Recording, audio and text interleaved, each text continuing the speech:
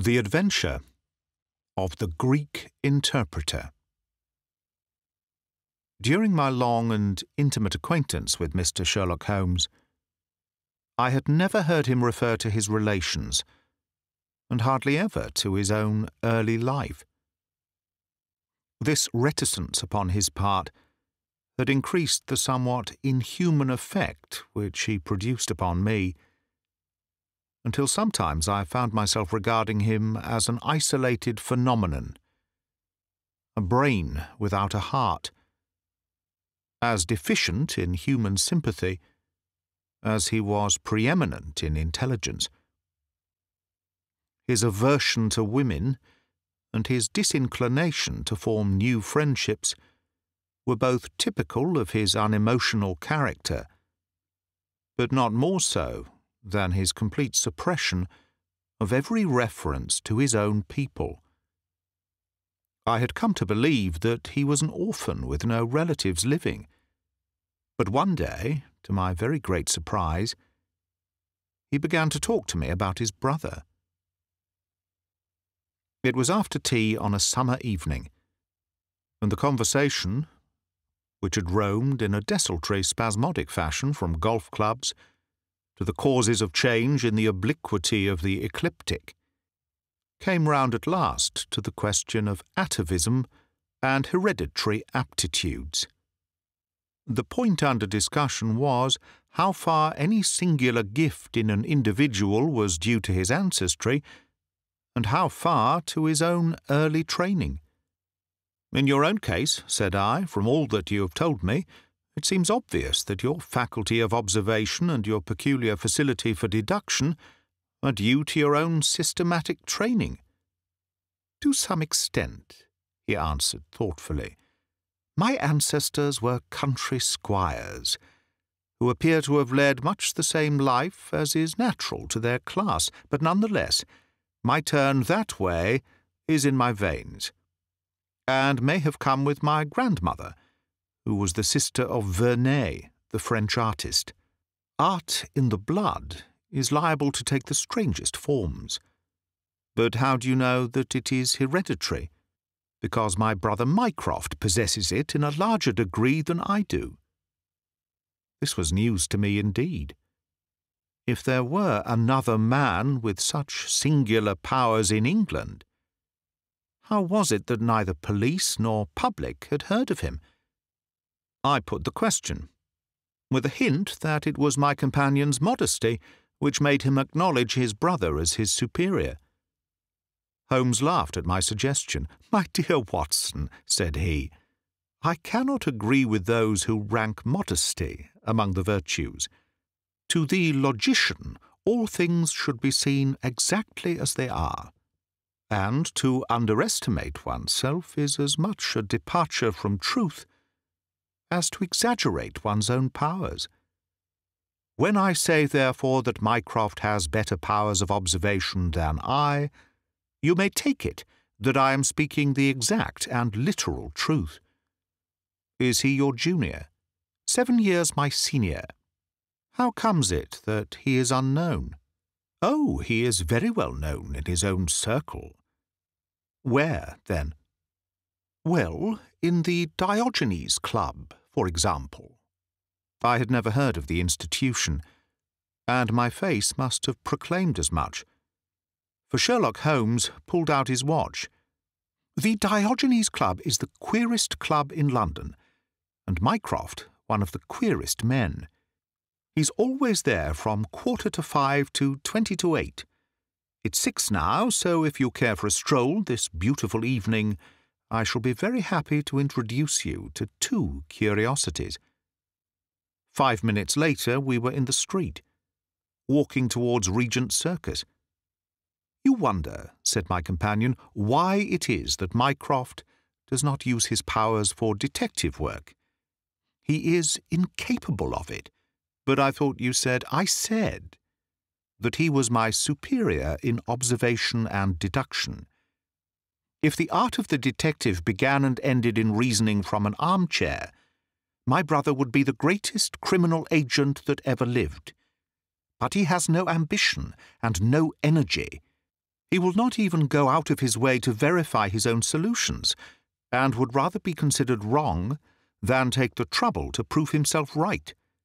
Again and again I have taken a problem to him, and have received an explanation which has afterwards proved to be the correct one.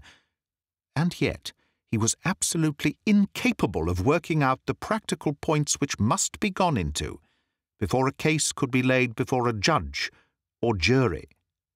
It is not his profession, then? By no means. What is to me a means of livelihood is to him the merest hobby of a dilettante. He has an extraordinary faculty for figures, and audits the books in some of the government departments. Mycroft lodges in Pall Mall, and he walks round the corner into Whitehall every morning and back every evening. From year's end to year's end he takes no other exercise, and is seen nowhere else, except only in the Diogenes Club, which is just opposite his rooms. I cannot recall the name. Very likely not. There are many men in London, you know, who, some from shyness, some from misanthropy, have no wish for the company of their fellows. Yet they are not averse to comfortable chairs and the latest periodicals.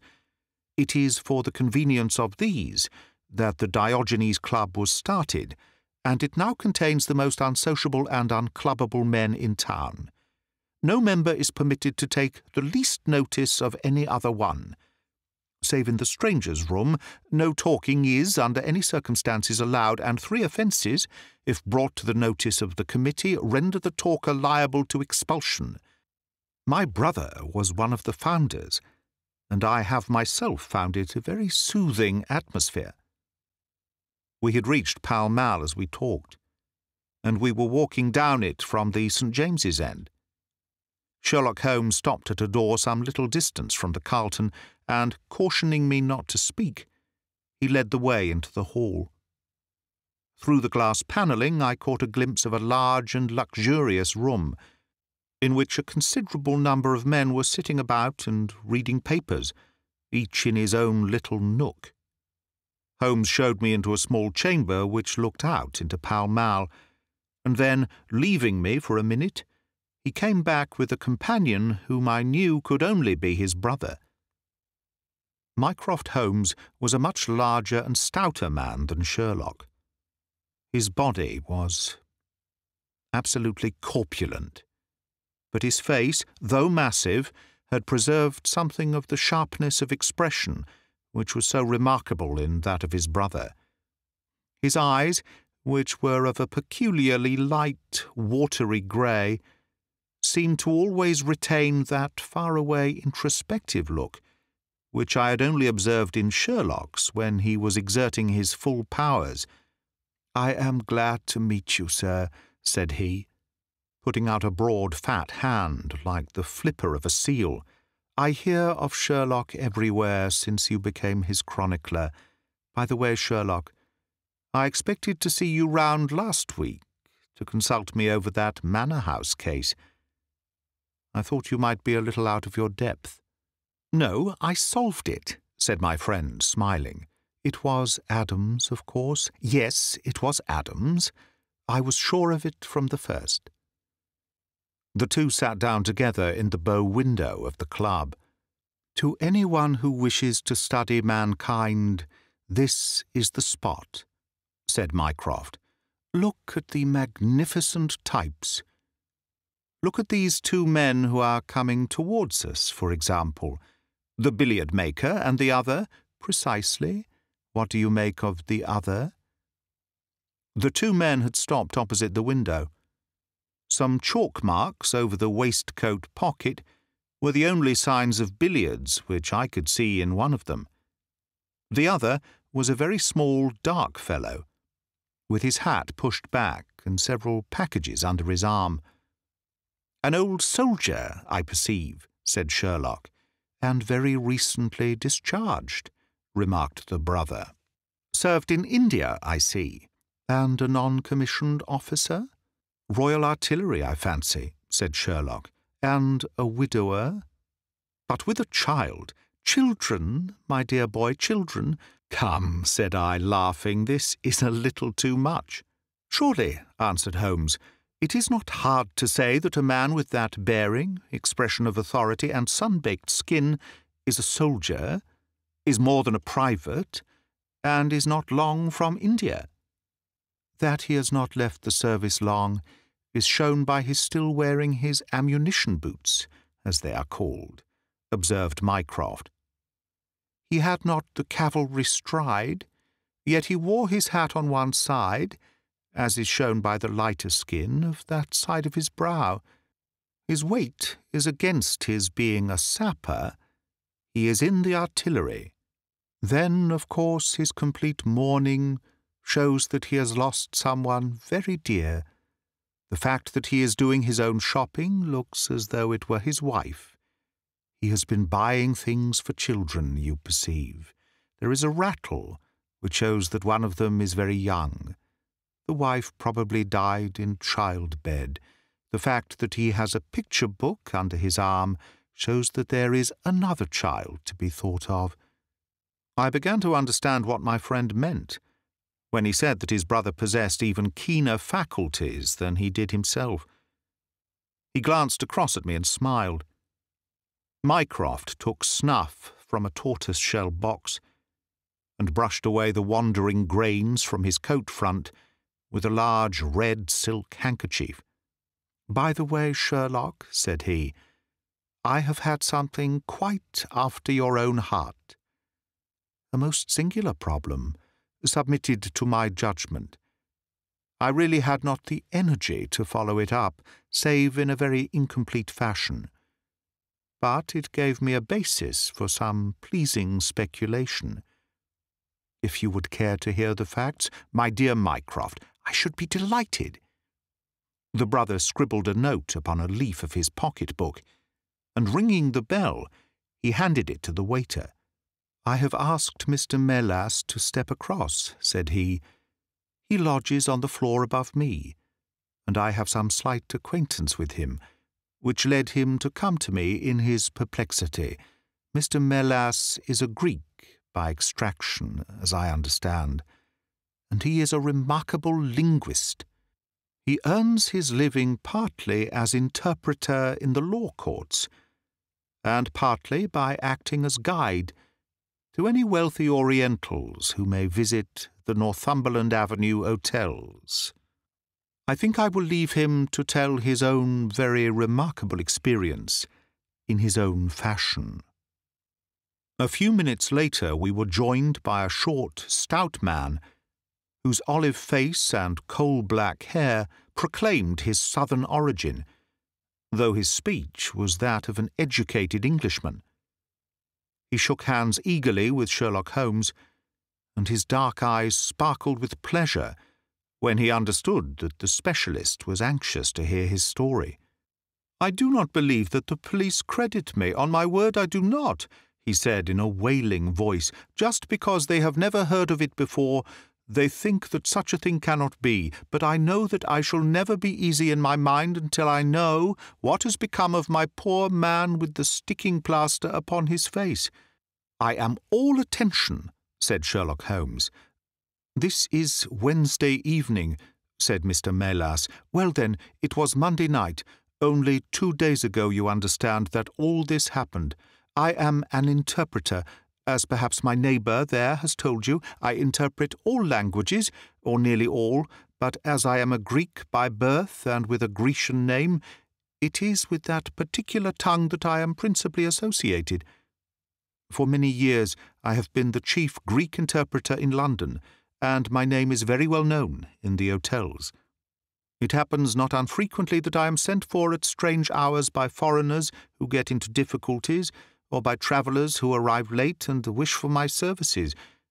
I was not surprised, therefore, on Monday night, when a Mr. Latimer, a very fashionably dressed young man, came up to my rooms and asked me to accompany him in a cab which was waiting at the door. A Greek friend had come to see him upon business, he said, and as he could speak nothing but his own tongue, the services of an interpreter were indispensable. He gave me to understand that his house was some little distance off in Kensington, and he seemed to be in a great hurry, bustling me rapidly into the cab when we had descended to the street. I say into the cab, but I soon became doubtful as to whether it was not a carriage in which I found myself. It was certainly more roomy than the ordinary four-wheeled disgrace to London, and the fittings, though frayed, were of rich quality. Mr. Latimer seated himself opposite to me, and we started off through Charing Cross and up the Shaftesbury Avenue. We had come out upon Oxford Street, and I had ventured some remark as to this being a roundabout way to Kensington, when my words were arrested by the extraordinary conduct of my companion. He began by drawing a most formidable-looking bludgeon loaded with lead from his pocket, and switching it backward and forward several times as if to test its weight and strength. Then he placed it without a word upon the seat beside him. Having done this, he drew up the windows on each side, and I found to my astonishment that they were covered with paper, so as to prevent my seeing through them. "I am sorry to cut off your view, Mr. Melas," said he. "The fact is that I have no intention that you should see what the place is to which we are driving. It might possibly be inconvenient to me, if you could find your way there again." As you can imagine, I was utterly taken aback by such an address.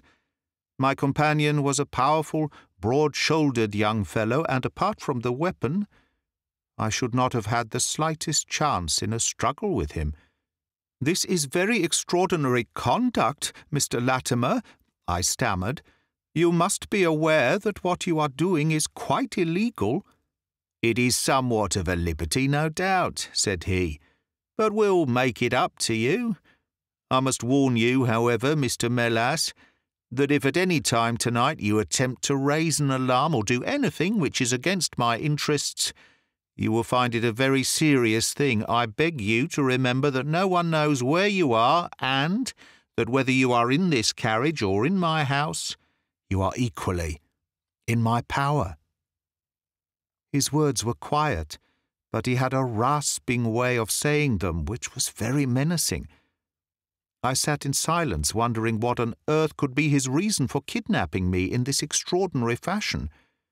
Whatever it might be, it was perfectly clear that there was no possible use in my resisting, and that I could only wait to see what might befall.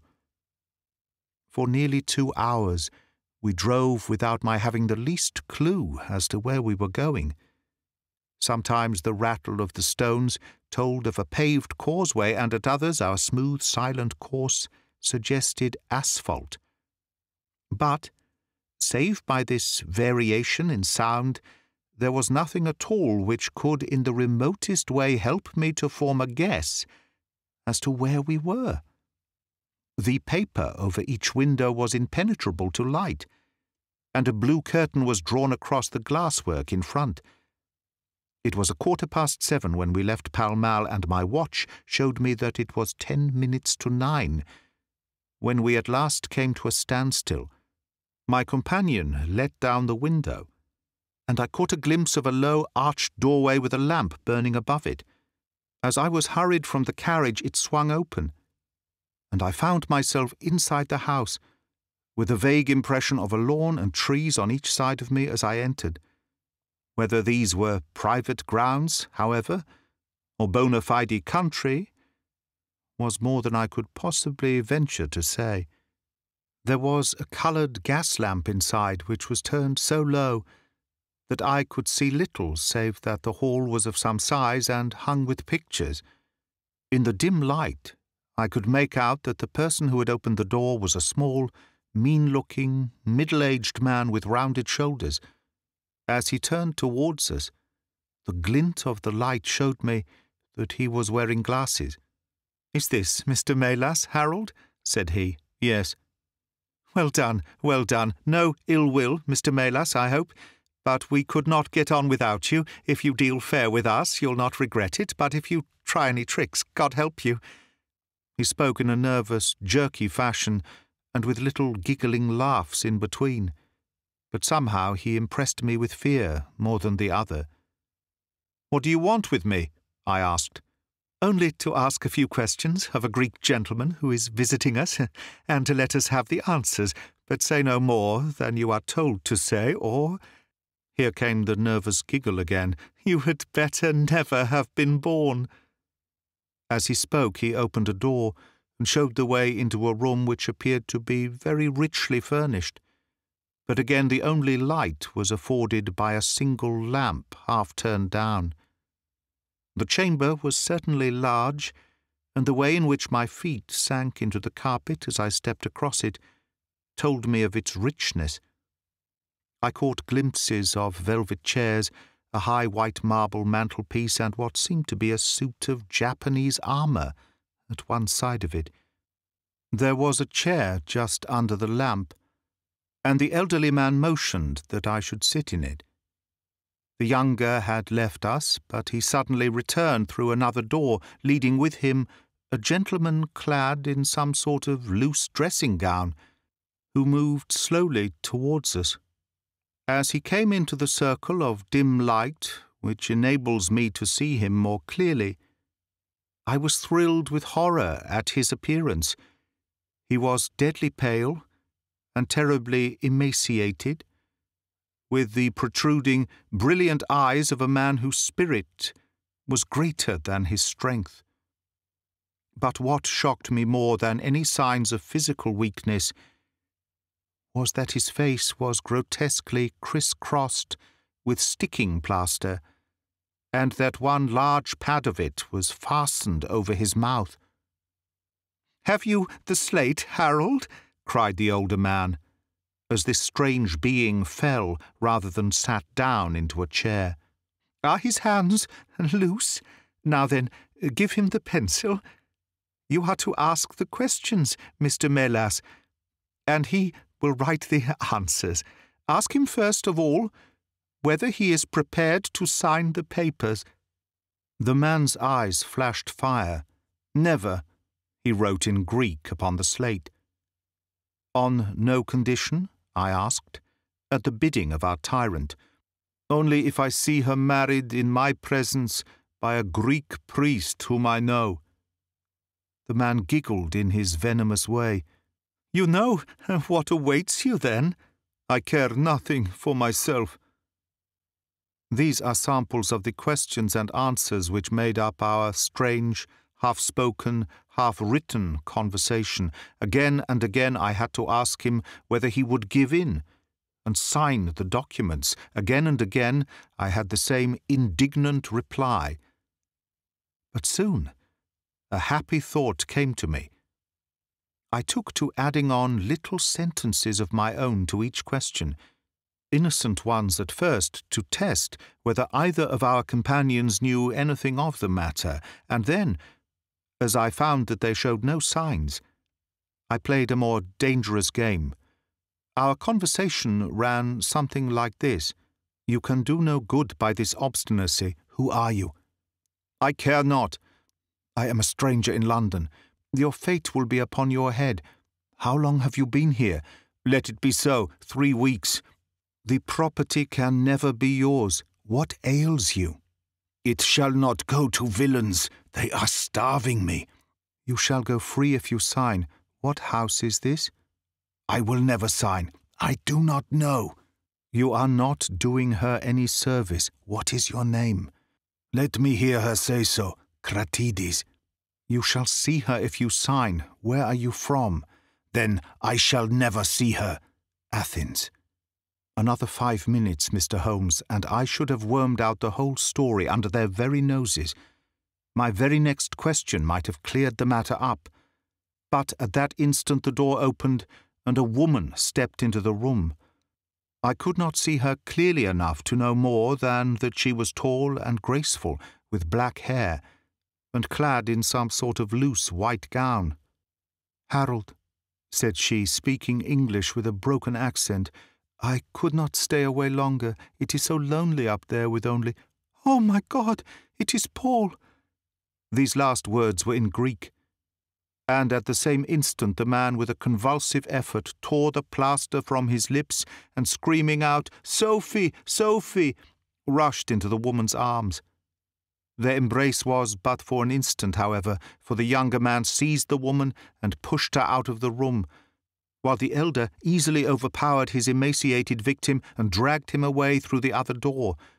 For a moment I was left alone in the room, and I sprang to my feet with some vague idea that I might in some way get a clue to what this house was in which I found myself. Fortunately, however, I took no steps, for looking up I saw that the older man was standing in the doorway with his eyes fixed upon me. "That will do, Mr. Melas," said he. "You perceive that we have taken you into our confidence over some very private business. We should not have troubled you, only that our friend who speaks Greek and who began these negotiations has been forced to return to the East. It was quite necessary for us to find someone to take his place, and we were fortunate in hearing of your powers." I bowed. "There are 5 sovereigns here," said he, walking up to me, "which will, I hope, be a sufficient fee. But remember," he added, tapping me lightly on the chest and giggling, "if you speak to a human soul about this, one human soul, mind. Well, may God have mercy upon your soul." I cannot tell you the loathing and horror with which this insignificant-looking man inspired me. I could see him better now as the lamplight shone upon him. His features were peaky and sallow, and his little pointed beard was thready and ill-nourished. He pushed his face forward as he spoke, and his lips and eyelids were continually twitching, like a man with St. Vitus' dance. I could not help thinking that his strange, catchy little laugh was also a symptom of some nervous malady. The terror of his face lay in his eyes, however, steel grey, and glistening coldly with a malignant, inexorable cruelty in their depths. "We shall know if you speak of this," said he. "We have our own means of information. Now you will find the carriage waiting, and my friend will see you on your way." I was hurried through the hall and into the vehicle, again obtaining that momentary glimpse of the trees and the garden. Mr. Latimer followed closely at my heels and took his place opposite to me without a word. In silence we again drove for an interminable distance with the windows raised, until at last, just after midnight, the carriage pulled up. "You will get down here, Mr. Melas," said my companion. "I am sorry to leave you so far from your house, but there is no alternative. Any attempt upon your part to follow the carriage can only end in injury to yourself." He opened the door as he spoke, and I had hardly time to spring out when the coachman lashed the horse and the carriage rattled away. I looked around me in astonishment. I was on some sort of a heathy common mottled over with dark clumps of furze bushes. Far away stretched a line of houses, with a light here and there in the upper windows. On the other side I saw the red signal lamps of a railway. The carriage which had brought me was already out of sight. I stood gazing round and wondering where on earth I might be, when I saw someone coming towards me in the darkness. As he came up to me, I made out that he was a railway porter. "Can you tell me what place this is?" I asked. "Wandsworth Common," said he. "Can I get a train into town?" "If you walk on a mile or so to Clapham Junction," said he, "you'll just be in time for the last to Victoria." So that was the end of my adventure, Mr. Holmes. I do not know where I was, nor whom I spoke with, nor anything save what I have told you, but I know that there is foul play going on, and I want to help that unhappy man if I can. I told the whole story to Mr. Mycroft Holmes next morning, and subsequently to the police. We all sat in silence for some little time after listening to this extraordinary narrative. Then Sherlock looked across at his brother. "Any steps?" he asked. Mycroft picked up the Daily News, which was lying on the side table. Anybody supplying any information to the whereabouts of a Greek gentleman named Paul Cratides from Athens, who is unable to speak English, will be rewarded. A similar reward paid to anyone giving information about a Greek lady whose first name is Sophie. X2473. That was in all the dailies. No answer. How about the Greek legation? I have inquired. They know nothing. A wire to the head of the Athens police, then. Sherlock has all the energy of the family, said Mycroft, turning to me. Well, you take the case up by all means, and let me know if you do any good. Certainly, answered my friend, rising from his chair. I'll let you know, and Mr. Melas also. In the meantime, Mr. Melas, I should certainly be on my guard if I were you, for of course they must know through these advertisements that you have betrayed them. As we walked home together, Holmes stopped at a telegraph office and sent off several wires. You see, Watson, he remarked, our evening has been by no means wasted. Some of my most interesting cases have come to me in this way through Mycroft. The problem which we have just listened to, although it can admit of but one explanation, has still some distinguishing features. You have hopes of solving it. Well, knowing as much as we do, it will be singular indeed if we fail to discover the rest. You must yourself have formed some theory which will explain the facts to which we have listened? In a vague way, yes. What was your idea, then? It seemed to me to be obvious that this Greek girl had been carried off by the young Englishman named Harold Latimer. Carried off from where? Athens, perhaps? Sherlock Holmes shook his head. This young man could not talk a word of Greek. The lady could talk English fairly well. Inference that she had been in England some little time, but he had not been in Greece. Well, then, we will presume that she had come on a visit to England, and that this Harold had persuaded her to fly with him. That is more probable. Then the brother, for that I fancy must be the relationship, comes over from Greece to interfere. He imprudently puts himself into the power of the young man and his older associate. They seize him and use violence towards him in order to make him sign some papers, to make over the girl's fortune, of which he may be trustee, to them. This he refuses to do. In order to negotiate with him, they have to get an interpreter, and they pitch upon this Mr. Melas, having used some other one before. The girl is not told of the arrival of her brother, and finds it out by the merest accident. "Excellent, Watson," cried Holmes. "I really fancy that you are not far from the truth. You see that we hold all the cards, and we have only to fear some sudden act of violence on their part. If they give us time, we must have them. But how can we find where this house lies? Well, if our conjecture is correct, and the girl's name is or was Sophie Cratides, we should have no difficulty in tracing her. That must be our main hope, for the brother is, of course, a complete stranger. It is clear that some time has elapsed since this Harold established these relations with the girl. Some weeks, at any rate, since the brother in Greece has had time to hear of it and come across. If they have been living in the same place during this time, it is probable that we shall have some answer to Mycroft's advertisement.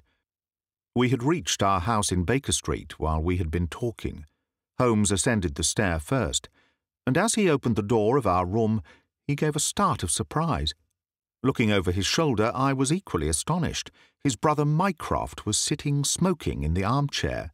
"Come in, Sherlock, come in, sir," he said blandly, smiling at our surprised faces. "You don't expect such energy from me, do you, Sherlock? But somehow this case attracts me. How did you get here?" "I passed you in a hansom. There has been some new development. I had an answer to my advertisement." "Ah!" "Yes, it came within a few minutes of your leaving. And to what effect?"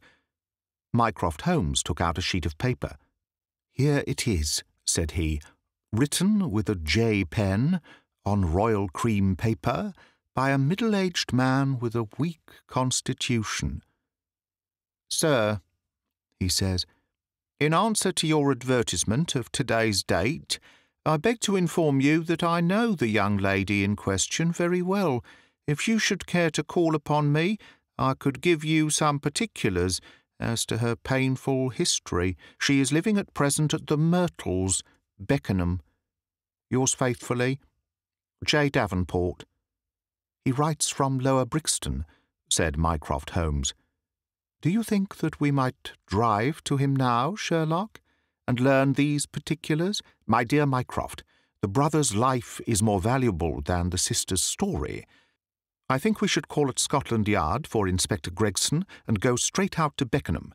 We know that a man is being done to death, and every hour may be vital." "Better pick up Mr. Maylas on our way," I suggested. "We may need an interpreter." "Excellent," said Sherlock Holmes. "Send the boy for a four-wheeler, and we shall be off at once."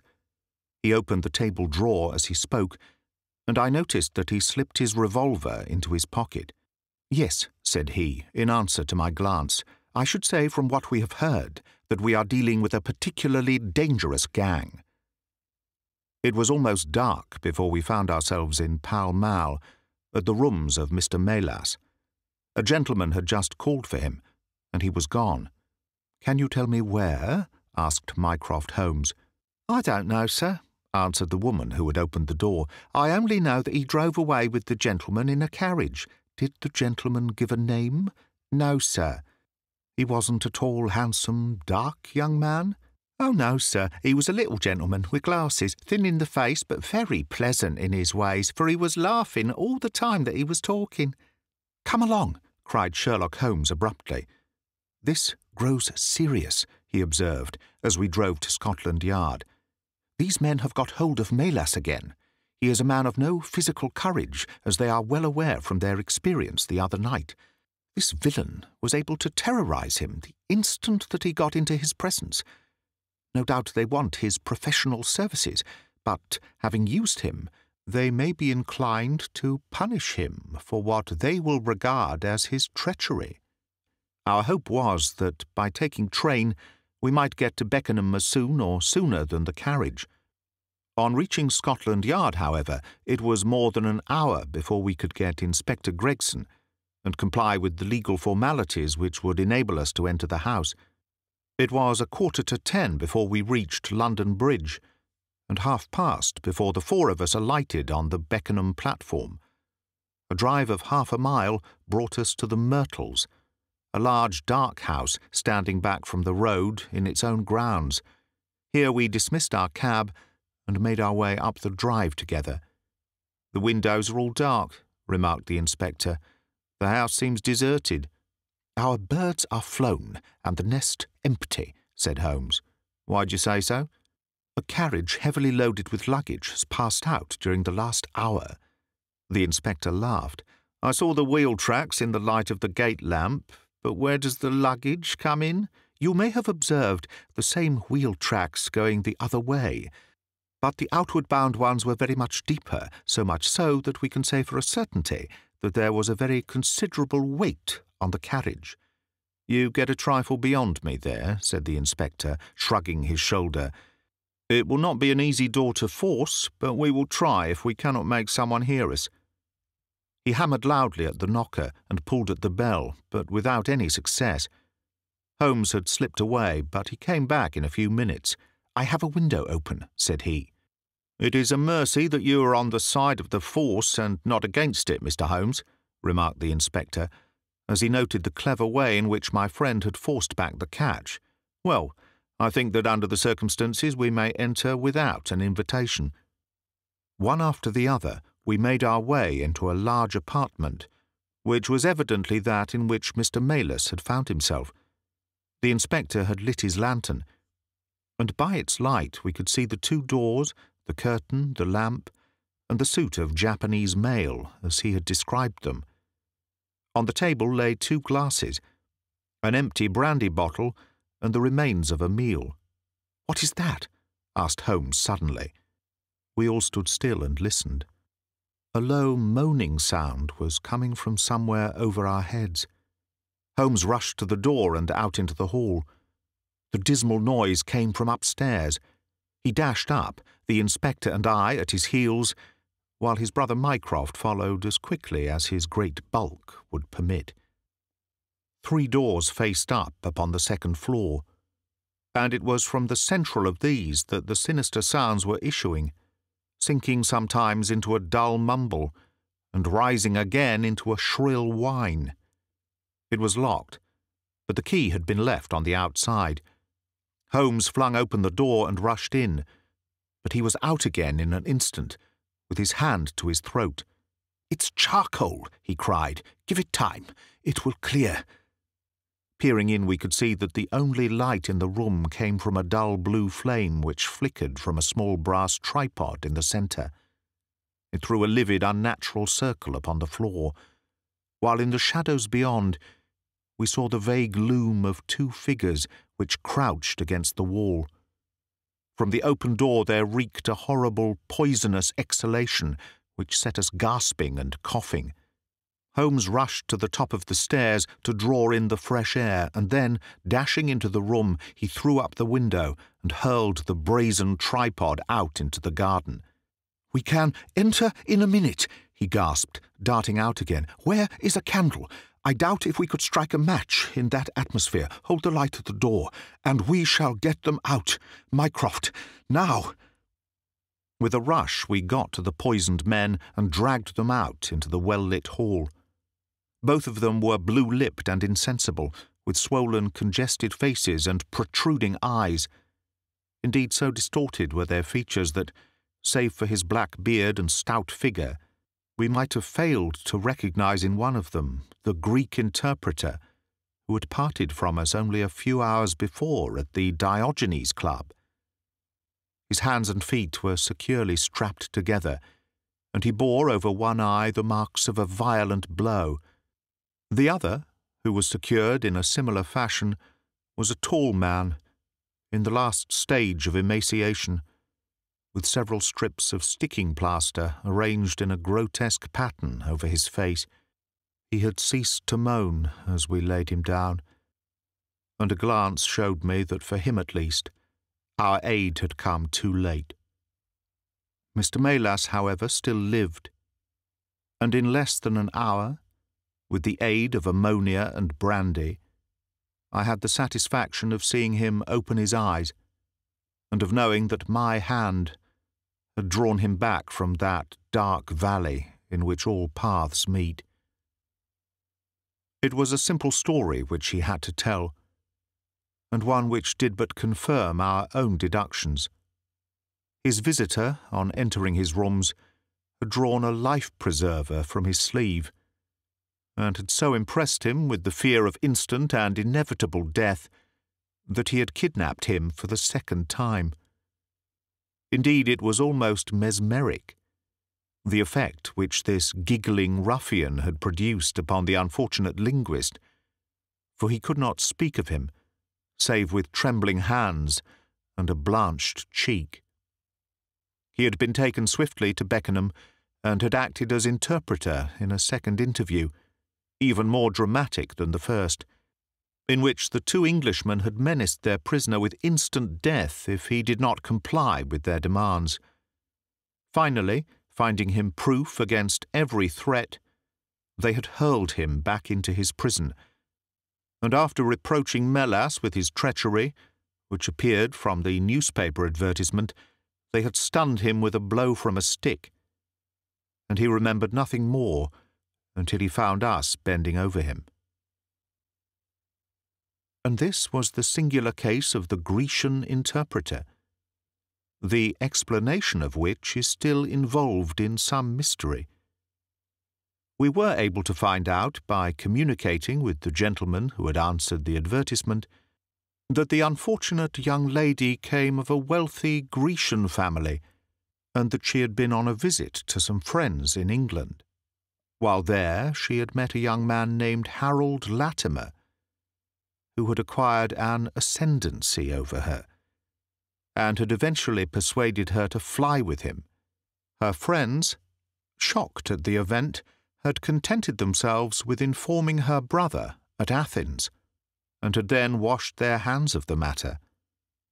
The brother, on his arrival in England, had imprudently placed himself in the power of Latimer and of his associate, whose name was Wilson Kemp, a man of the foulest antecedents. These two, finding that through his ignorance of the language he was helpless in their hands, had kept him a prisoner, and had endeavoured by cruelty and starvation to make him sign away his own and his sister's property. They had kept him in the house without the girl's knowledge, and the plaster over the face had been for the purpose of making recognition difficult, in case she should ever catch a glimpse of him. Her feminine perception, however, had instantly seen through the disguise when, on the occasion of the interpreter's visit, she had seen him for the first time.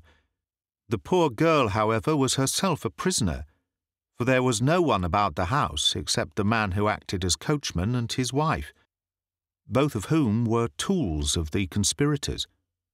Finding that their secret was out, and that their prisoner was not to be coerced, the two villains with the girl had fled away at a few hours' notice from the furnished house which they had hired, having first, as they thought, taken vengeance both upon the man who had defied and the one who had betrayed them.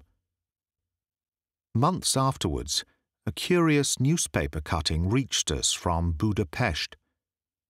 It told how two Englishmen, who had been travelling with a woman, had met with a tragic end.